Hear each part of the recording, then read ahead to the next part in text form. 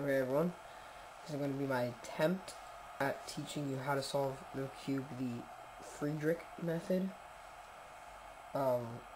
It's very hard to learn via video, so you may have to watch this video over and over just to get it. If not, I recommend you picking up this book, Speed Solving the Cube. It gives lots of information, and most of my information from this video will be based on this book.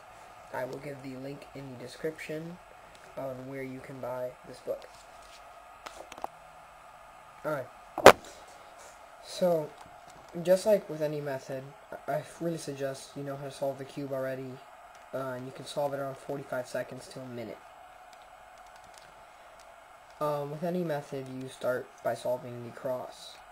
Normally on the regular, I think it's the layer by layer method, they have you solve the cross on the top, and then you flip the cube over onto the bottom.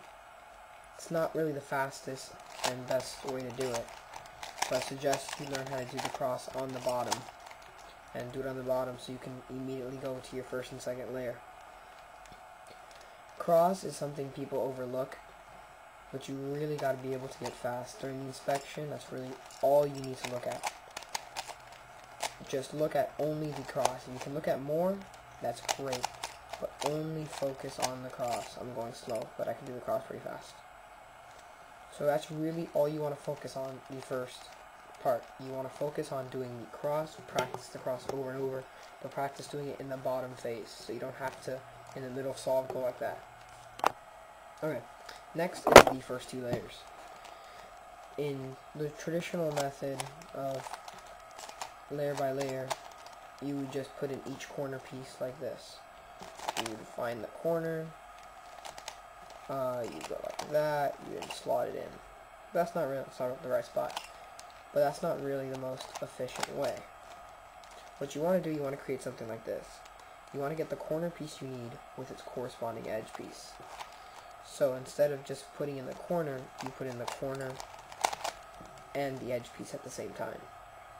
You want to be able to do the first two layers at once.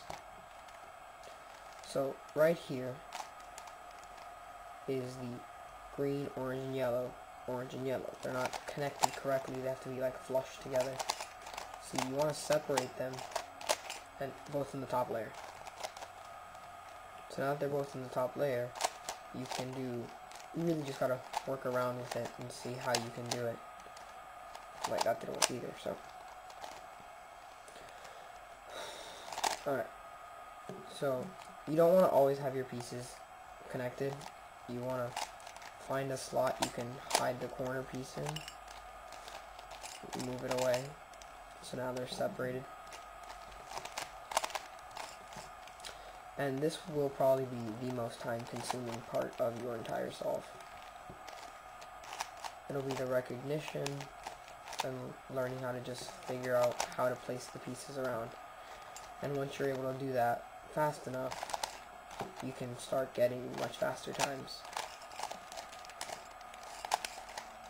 No, I just messed up my cross. Hold on. You always want to make sure you don't mess up your cross, because if you do, you're messing up everything.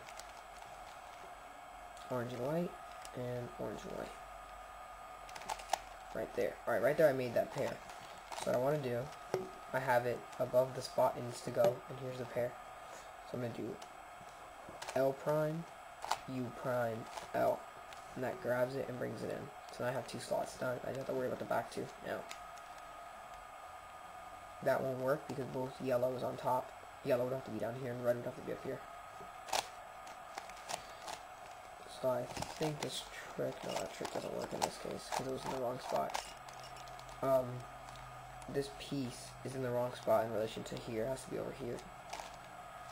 So I'm going to take it over here, hide it, bring it over like that. And I just hit it, and then it's done in the right spot. This is getting very dull very quickly. Here we go. Alright, so now the trick hopefully should work. Nope, and it doesn't. But yeah, you just gotta work around like that, trying to get pairs. There's numerous ways you can do it. It really just all depends how fast you can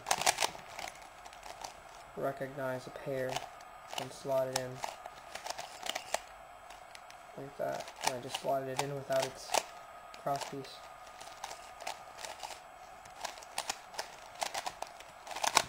Okay, so then the last piece right here, made the pair and inserted it. It's pretty intuitive, and I messed up my cross again. God.